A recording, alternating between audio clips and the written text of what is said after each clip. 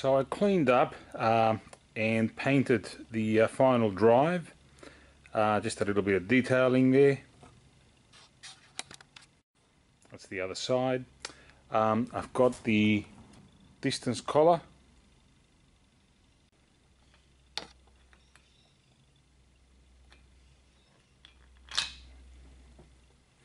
I've got some grease on the splines of the pinion drive and the main drive there, and that's ready to be reassembled. I have the drive shaft. I've put some grease at the universal joint there. I put some grease inside the splines there and at the other end, and I've got the rear wheel with the brake on, and that's all ready to be assembled. I've got my axle shaft with the appropriate washers, nuts, and the little space washer there as well, and ready to reassemble. So the drive shaft goes in from the front.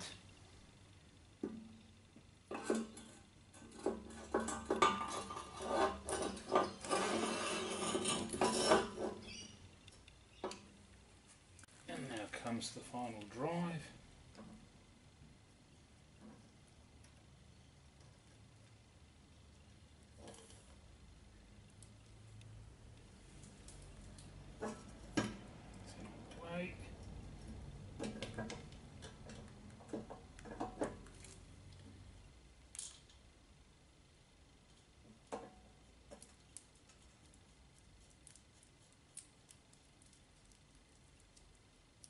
Just do them up by hand at this point. I can now fit the rear wheel. This is a 120, what is it? 120/90/18, and fully inflated. I couldn't get it between the swing arm and the final drive, so I let the air down, and now it just makes it. But if you had a slightly bigger tyre, you may not get it through. You might have to remove the final drive in order to remove the tyre.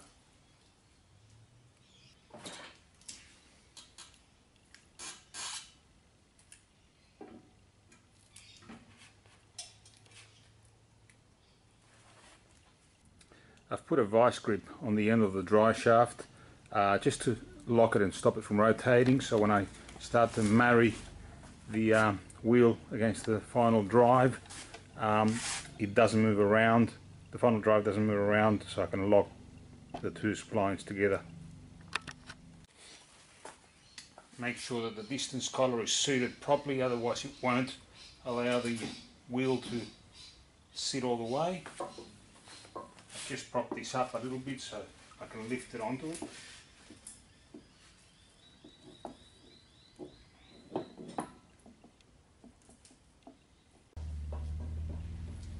That's seated,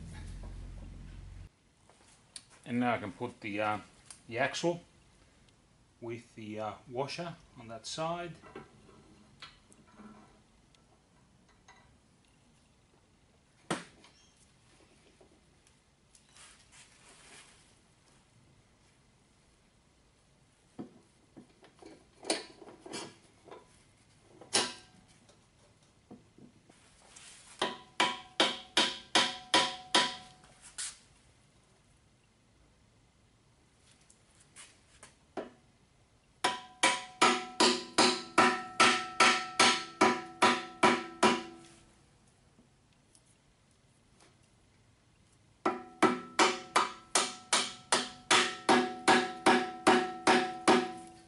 So I've been having a bit of trouble getting that axle through. Every time that I try to get it through, it just pushes the final drive out the other side. And what I figured, which has been an ongoing theme, is that the powder coating on the inside has narrowed the diameter of that passageway for the axle to go through when it gets to about about, say, there, it just stops, and then it just starts to push the final drive out because it can't get in. Because this must be a slight taper, ever so slight. Anyway, it's not going in, so I'm going to have to Dremel out the inside, get all the powder coat off, and then stick it in. Yep, I've cleaned up inside, and I can now fit the axle, and it should just go in this time. Washers in place.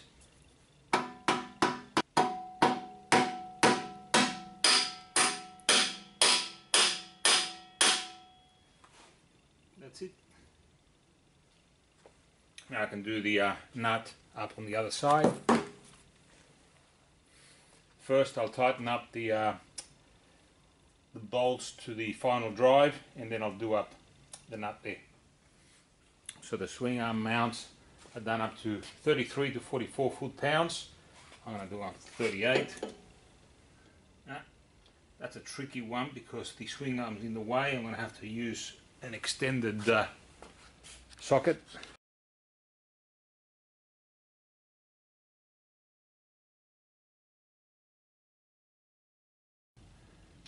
$19mm spindle nut.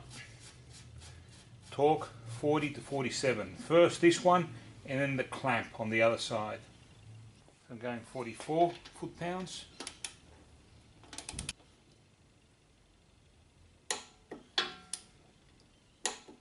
Yep. So the spindle clamp bolt on the other side takes an M8 by 32 flange bolt. I couldn't find the original one, so I just had one laying around, which is actually a little bit longer, so 35. It stuck out the bottom. I could have left it like that, but I just cut a little bit off it, cleaned it up, and that's going to be done up to 14 to 22 foot-pounds. I'm going 19. I can now refit the brake torque arm. I had fitted the nut and the split pin temporarily, and now I can do it up properly.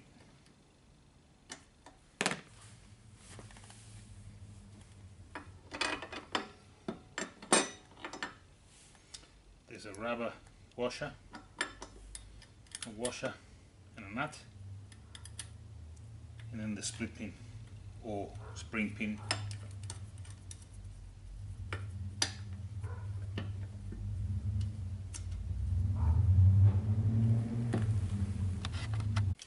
Torque 11 to 16 foot-pounds. Now I found that this had locked in the wrong position, so I've loosened up the pinch bolt and the axle nut. That freed the brake again, so now I can place the torque arm in the correct position. The back area has a special bolt with a spring washer, plain washer, and a nut. And yeah, I had to clean all the holes that this passes through from the powder coating, because the same thing, it wasn't allowing me to put the bolt in properly. So I'll just put that in there.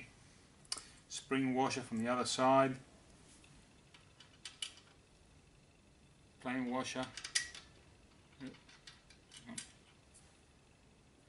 Again, around 14 foot-pounds. And then you need a little split pin, which I don't have at the moment for this one. I've got one for the back one. I'll get one before I forget.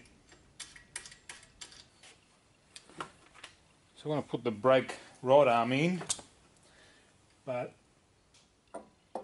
same problem, powder coat. And then I want to put the shocks on, but same problem, powder coat.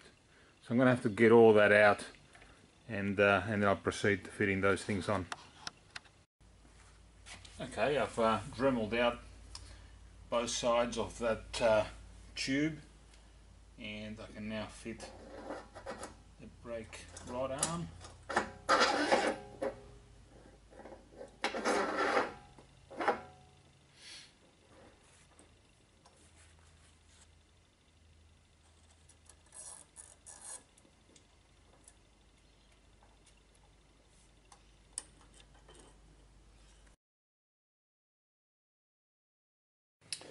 Time to fit the shocks.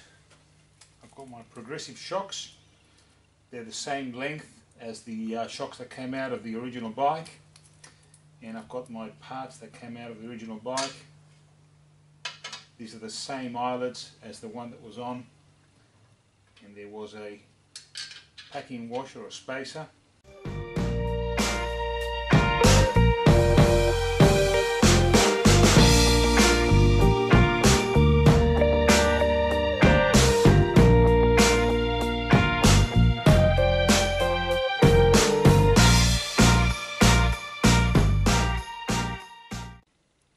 Just wondering whether I need to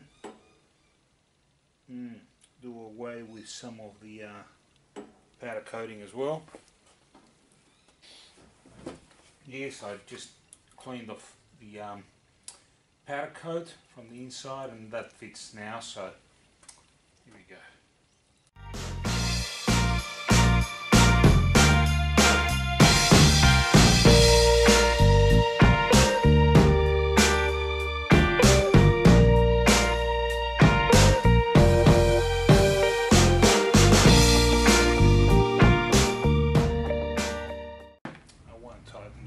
Yet, so I might clean up some of the corrosion off the nuts.